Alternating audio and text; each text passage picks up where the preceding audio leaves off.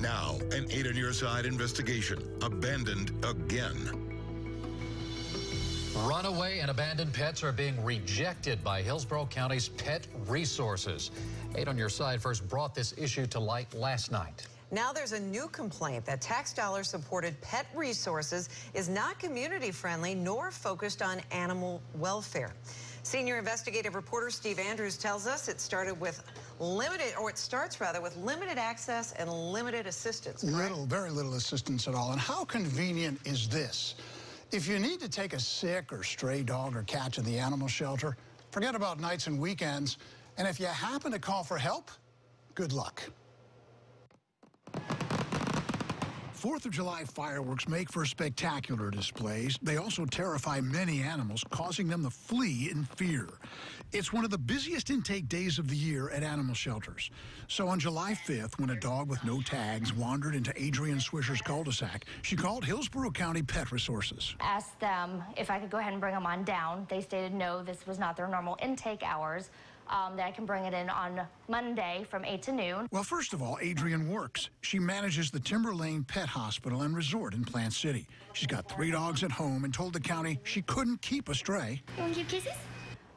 There was no compassion, no empathy, no solutions. If she couldn't bring the dog to the shelter, she told them she'd be forced to release it onto the street. It was just do what you need to do.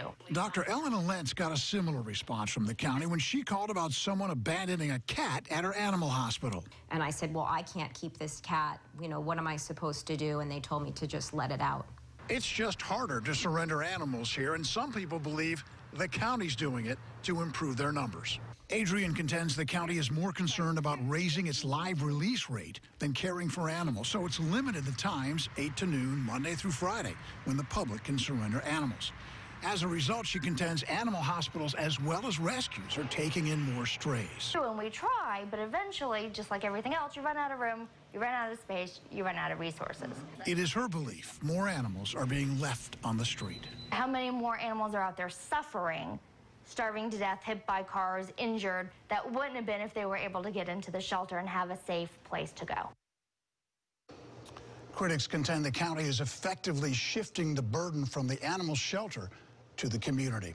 Hillsborough County has yet to agree to do a sit-down interview with me about these issues. Well, Steve, let's get this right. The hours that the public can drop off the pets, those hours are limited. Yeah. And Pet Resources is saying that we have certain issues when it comes to picking up these animals. Yeah. Raises a question, what are we spending our taxes on here? Yeah, where's the money going? Certainly not for service like this. And another question is, with the emphasis on live release these days, are we really saving more animals, or is it just the numbers in the books that say we're saving more animals? I'm not ready to buy what they're selling at this point.